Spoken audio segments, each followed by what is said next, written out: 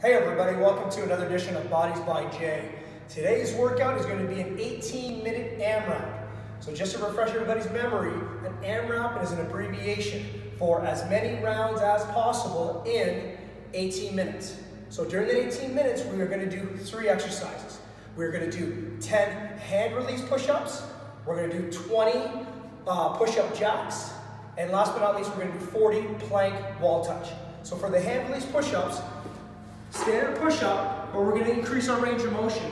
All the way to the ground, release our hands, back up. That would be 1. If you have to do these from your knees, same thing applies. Right to the ground, hands off, back up. For the push-up jack, full push-up position, jumping jack out, jumping jack in. And do this for 20 times.